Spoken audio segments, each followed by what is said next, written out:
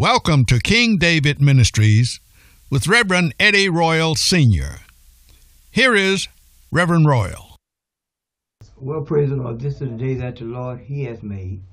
I will and you should rejoice and be glad in it. Welcome again to another edition of King David Ministries with your host, Pastor Eddie Royal Sr., and I am the pastor of King David Ministries and the founder of King David Ministries. So we thank and praise God for you.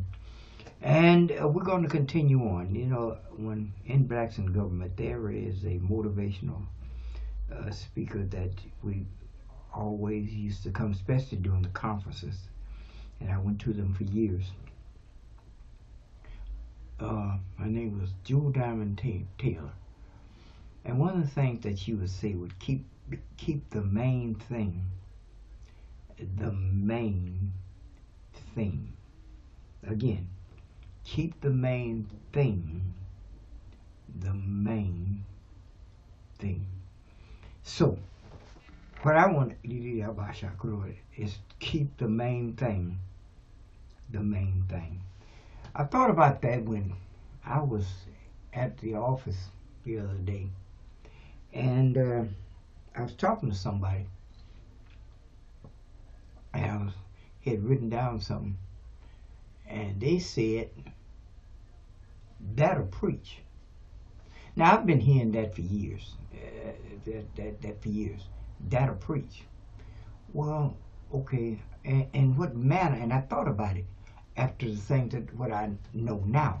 What do you mean, the meaning of that'll preach? In other words, it'll probably get the people's attention. It'll probably be where maybe they can relate to it, and maybe they can get happy about it, something of that nature. But that'll preach.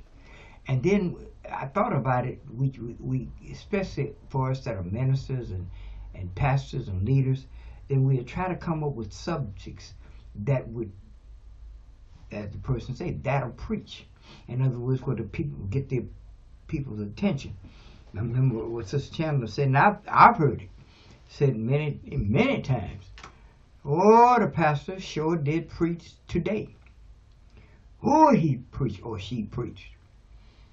Well, what did they preach about? I don't know. I don't know. However, but what they did is make you feel good. That's okay. But after knowledge and information has gone forth, you know, because the person that, and I've said it, well, hey, they jumped over benches, they got a good hoop. I heard, and oh God, and okay, that's what I came up in. However, prior to you doing it, and they still do, I still do, but now I know. What about the information? Because Hebrews plainly tells us, look at chapter 4. And again, I would admonish you and any preacher that you should know the word of God for yourself. Just in case. That goes for me or any preacher. That they interpret it and do it just right. What I mean by just right, we all make mistakes. But what I'm saying is that, and Timothy Chandler said that, which is Sister Chandler's father. They said, make sure that that's what that preacher is preaching, because it may not be what's supposed to be that's in that book. It might be their agenda. And the agenda would say that it is possibly to get you to feel good, and it's religiosity, and then they get a good offering. I don't. There's nothing wrong with it. But the issue is I'm learning. My people are destroyed for, glory to God, a lack of knowledge. Okay, so. When you said that'll preach, and I've been around a lot of pastors and preachers that say, yeah, that'll preach. What do you mean by that? Are you thinking about the people that's entrusted to you? And that's the book too. And again, you need to check me, read it for yourself. That'll preach. However, what I am dealing with and going to be dealing with is that Jesus only preached one thing. One. Now we have different facets of it when it comes to the mind and these things, but within that realm, one thing and one thing only did Jesus preach. Now, he is the head of the church. Period. Amen. He said, upon this rock I will build my church, and the gates of hell should not prevail against it. Can't. But he said my. He didn't say Eddie Royal. Okay? I won't build. I'm not building Eddie Royal's church. Okay? It's my church. Now I can't. And I've told people that even I just, on the streets, they're talking about save me. I had one guy that said that to me. I was at the barber shop and years ago, and he was drunk, but everybody knew I was a minister. On the barbers there, and my main barber, which is Durian, amen, and we were all in there, and well, you can save me. I said, my brother, I can't save me. Well, you a preacher, ain't you? Yeah. You a pastor? Yeah. But I can't save me. What I can do is point you in the right direction. But I can't save me. Okay? There's only one that can save me. That's what I'm talking about. So what a preach. And you know what? His message was not the cross, per se. Was not prosperity, per se. Was not even healing, per se. Only one thing. The kingdom of God. Or the kingdom of heaven. That's all. One thing. So you think about that'll preach. What do you mean that'll preach? When we should be focused on one thing. And that's what the master did. And if you step into a call, let me back up. If you are called into the realm of being ministers of the gospel, then you are under orders and mandate of the head of the church that has called you, not you decided, okay, to preach what he told you to. And any pastor should be in line and in tune and in ear with God. Amen. Because the kingdom is within you, but the Holy Ghost is here. Sure, it's quiet. See, he said, if I do not go, the Holy Ghost can't come. So they can't be at the same time. Sure, it's quiet. I've been learning all this stuff. Okay, God's in heaven. He never was here. He ain't here now. You've been trying to get him to come down, and that ain't working.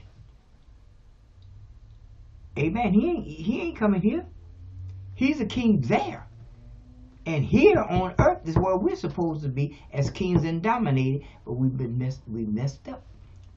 Even when Jesus came in the likeness of sinful flesh to condemn sin in the flesh and to bring back one thing, a kingdom. Now, we've gone through everything else, but what was that one thing? What was the one mission?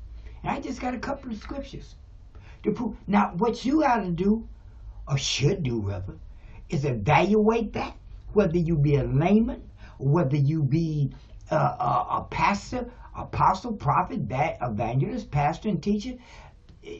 Evaluate it and then find out. Instead of what to preach, what did the master say? Now, If you say I've been pastoring for 50 years, doesn't matter. And I've been hearing on the internet that, you know, the kingdom has been coming out. A couple of people have been talking about the kingdom. But many, I just know, especially for me, you know what I mean? Well, who do you think you are? You know what I mean? Well, I ain't new to this, I'm true to this. I've been around in my realm, I've been around longer than most ministers have. That's been around in my circles. I was in ministry before they were. But I respected that when they got called and they went into pastors, I respected that. A lot of them didn't respect me just because I was an organist. But I was still I was a preacher. Once I got called a preacher, I was a preacher, and being an organist was second. However, I respected that. Okay? But it got to the point, and so as we go forward, we are family, and we shouldn't try to hold each other back or be. And Sister Chandler preached on that about being jealousy and envy. They're called twins. This way, I'm trying to get there. They're called twins. This should not. You talking about not being named among us, like sin? That's just disconnect and disobedience to God. That's it. Rebellion. That's actually what it means.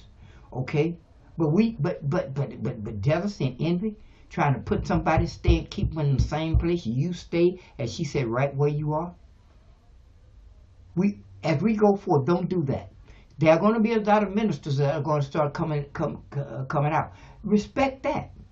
If they say they're called to preach, then if they're not, then that's not your call.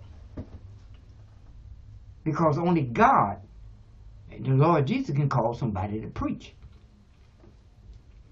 And you should know when. He said, amen, the Spirit of the Lord is upon me, for he has anointed me. He has anointed me to what? Preach the gospel. God called him.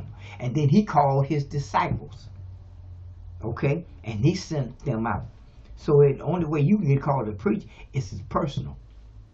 Now, if you decided to, and I heard one incident where, matter of fact, the preacher went to a mega church, and because he was going to preach there, but God spoke to him and said, it was a man and wife pastor, and he said, I didn't call neither one of them. He didn't call them.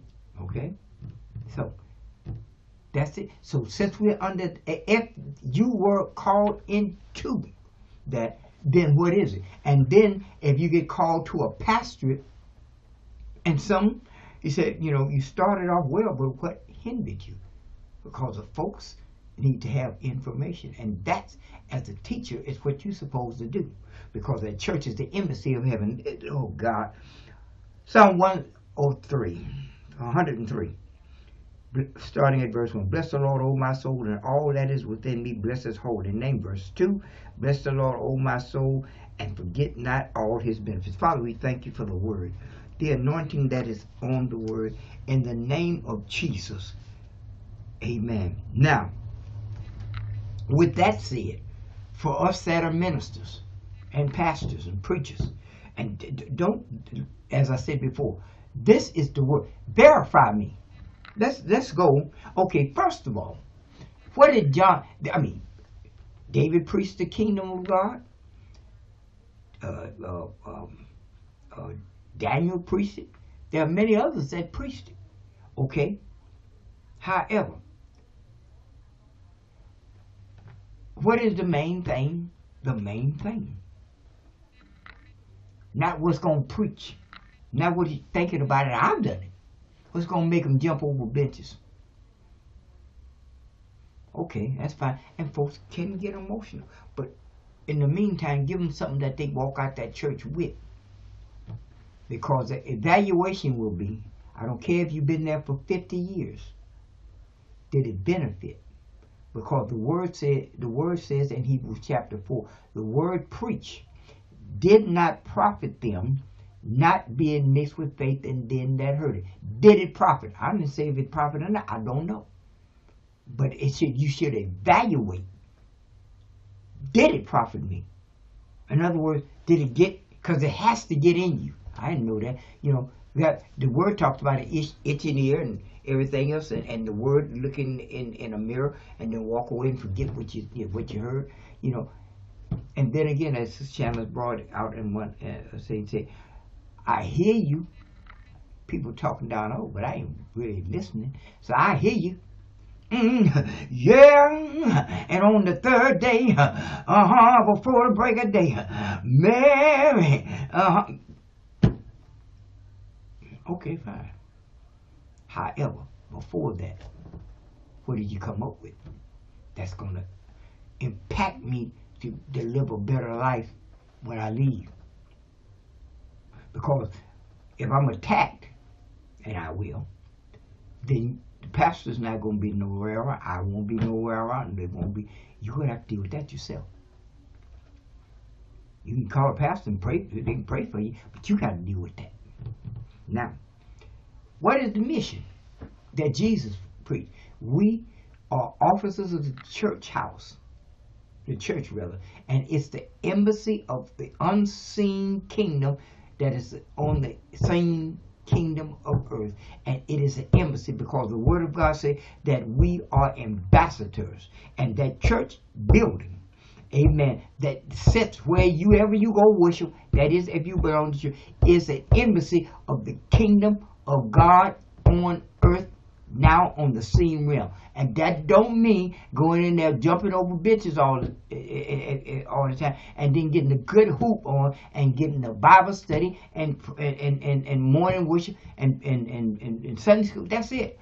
That is not the purpose.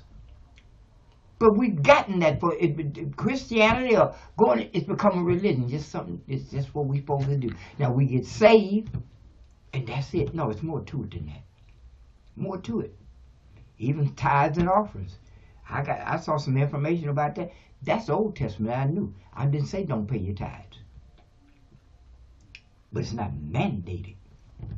Even, and I read it in, I think it was Hebrew, Abraham gave a tenth of the spoils to Melchizedek, but it wasn't a tithe. I heard it say, the tithes isn't even in the New Testament. It wasn't a tithe. It's the tenth of the spoils. It was the tenth. I didn't say don't pay your tithes. I'm saying is it's not mandated. Not there. So it's quiet. Okay, now, Matthew, first of all, just, I got to listen 15 minutes. Listen.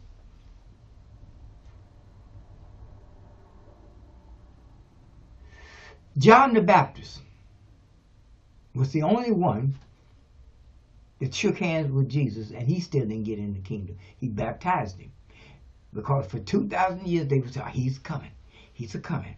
And that word even says that in Luke chapter, I think, 14, verse 14, it says, the gospel, the law and the prophets were until John. John who? John the Baptist. But since that time, the kingdom of heaven has been preached. The law being Moses, the prophet being Elijah. And that's who appeared to Jesus on the Mount of Transfiguration, which he said, I'm here now, good job, boys. Now, since that time, read it for yourself. Okay, since that time, the kingdom of heaven has been preached. Now, what are we going to do about it? Instead of what's going to preach. Wait. I mean, being in a situation like that, me, from what I've read and what I've seen, I'd kind of be shaking in my boots. Well, God is not going to do nothing. That's, they said, well, Chandler said that. Well, you think God's in your back pocket and he forgot. No. Because you go on a job, but that mandate is to do what that job specifies you to do. Now, and if you don't, you know what's going to happen. Okay? Now that you straighten up. Now, so we are officers of the court as the attorney is officer of the court. And we are officers of the church, of the kingdom of God. I put it like that even better. Now, what is the man? What did Jesus say? Now, John the Baptist said in Matthew chapter 3, verses 2 and 3. He says, and then we're going to go to the words. I want you to see me read it out of the Bible. Write it down and then check me. Okay? It says in Matthew chapter 2, 3, and it says, and saying, this is John the Baptist, saying, repent, for the kingdom of heaven is at hand. That's what he was preaching. That's all he was preaching. Repent, for the kingdom of heaven is at hand. But, as I said, up until John the Baptist, but here comes Jesus. Now he's in the flesh. God, we were trying to get God up there, and God came to us in a body. That's the law. He had to get a body. This has to be preached because, like I said before, you've been there 50 years, and them young kids, you're not addressing them. And if the shoe don't fit, then don't wear it. But if it hasn't fit, then you need to do it instead of what's going to preach. That's the topic today. What's going to preach? What do you mean, what's going to preach? What's going to benefit me since I'm there? And it's be proven. I can't see for the life of me that we can be in these positions for years and years and years and get financially wealthy. That's fine as long as it's on your dime. Amen. Not the churches. Sure, it's quiet. Because if you're doing your pastoral day, and if you're good at it, and you pray out 6 months, I know how it works. Then, if you're real smart, like you say you are, I mean, your first pastoral day could net you $10,000 or more. If you plan it out right, then you take half of that, or whatever you're gonna do, get out of debt, pay your bills. If you're in full-time ministry, and then invest. And then if you've been there 30, 40 years, you should be set. Amen. And with a good salary. Okay? But why would I do that? And I got folks still on riding Uber. That's in my congregation. Still sick. Still poor. Still nervous in the service. Still all that. Something not right. Now, he said, back to John the Baptist. Now, so he said, repent, for the kingdom of heaven is near. Now, let's go to Matthew chapter 14, 4 and 12. I believe that's it. Matthew chapter 4. Oh, I'm running out of time. But we get this from the Word. And 12. Okay, Matthew chapter 4.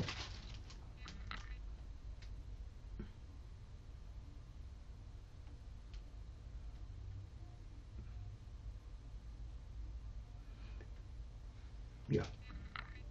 Matthew chapter 4 and 17. I'm sorry. 17. I believe that's what. And it says here. That's what it was. Verse 17. Verse 17. And it says, and from that time Jesus began to preach. This is from the Word right here. Read it for yourself. Matthew chapter 4, verse 17. From that time, Jesus began to preach and to say, repent. That means to change your mind. Doesn't mean I'm sorry. A lot of times that don't mean nothing, no way. You know what I mean? I'm sorry. I don't mean that. Okay. So it says repent. In other words, to change your mind. That's what it means. Okay? It means to change. You got to get a kingdom mentality, but we'll get there another time. Okay? For the kingdom of heaven, the King James Version, and this is the New King James Version, he says, is at hand, but others just said, has arrived.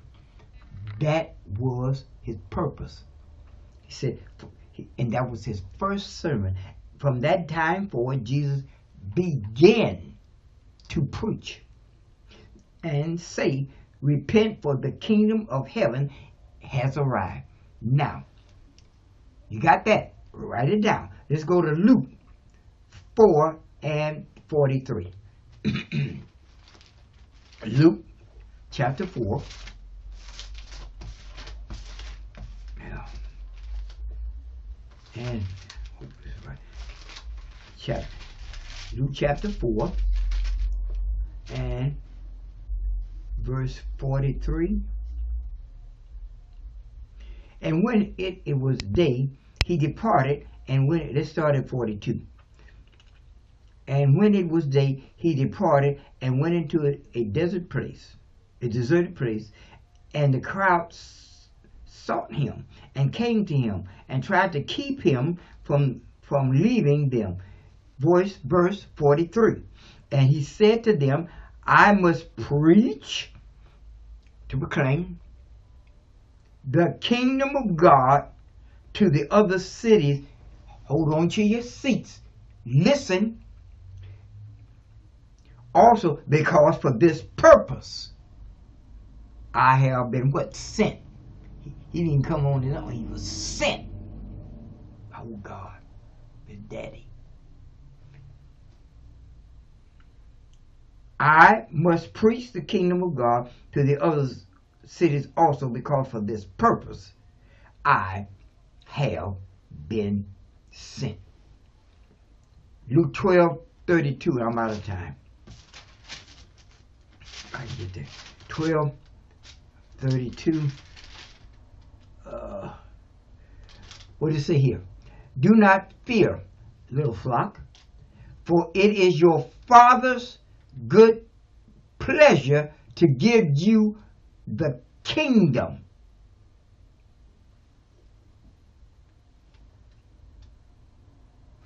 Now, Matthew chapter 24, and we'll go. Let's go here. Matthew chapter 24. Oh boy. Matthew 24. Matthew chapter 24, verse 14.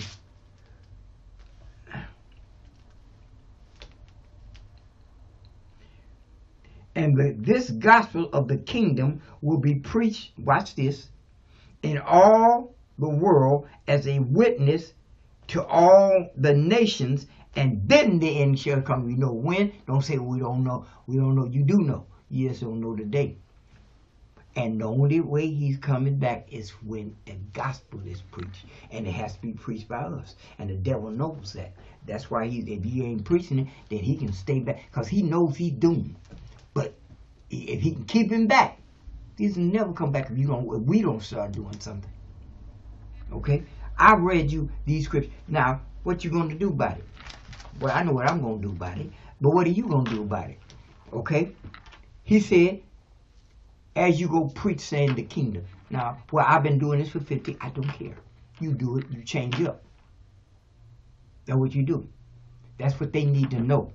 Okay? Nothing wrong with, if you're financial and you're good orator, you're good pastor, that's excellent. Amen. But that word said you preach the kingdom. Kingdom. That's it. That's all. Okay? And they need to know it. And that kid needs to know it. Okay? The kids need to know how this thing functions. Okay? They need to know, because they're supposed to be kings, and they're really going to end up drinking lean. They're going to end up smoking. They ain't going to do it as much as you say. Or they might be doing it now. They just don't want to tell you. Okay? So, but you need to at least put it out there. You just can't put it up with some kind of, oh Mary, don't you weep sermon. Amen. And that's it. And that's it. And that kid back there, 12, 11, 13 years old, 14 years old. You don't know what they getting in school, because they got thoughts, ideas, and suggestions. Amen. That's how the devil works. You got to let them know that. I'm out of time. Listen, tomorrow, 5985 Century Boulevard at the Sonesta Hotel. We'll be on the second floor this time in the Temecula room. I'll be ministering to the Channel Ministry. We've been having a time in the Lord. She is back from Mississippi. Amen. After the funeralization of her older sister. Amen. But amen, we'll be there on this coming Sunday, tomorrow, matter of fact, 5985 Century Boulevard in the Temecula room at the Sonesta Hotel. The live stream will start at 3 o'clock. All right, we love you. God bless you. Take what I said, dog, and what you do, write it down and check me or anybody. That's what you do. Work out your own soul salvation with fear and trembling. Okay, we love you. We'll see you on tomorrow. Bye-bye. You have been listening to King David Ministries with Reverend Eddie Royal Sr. The ministry can be heard every Friday night at 8 p.m. Pacific Standard Time on KTYMGospel.net.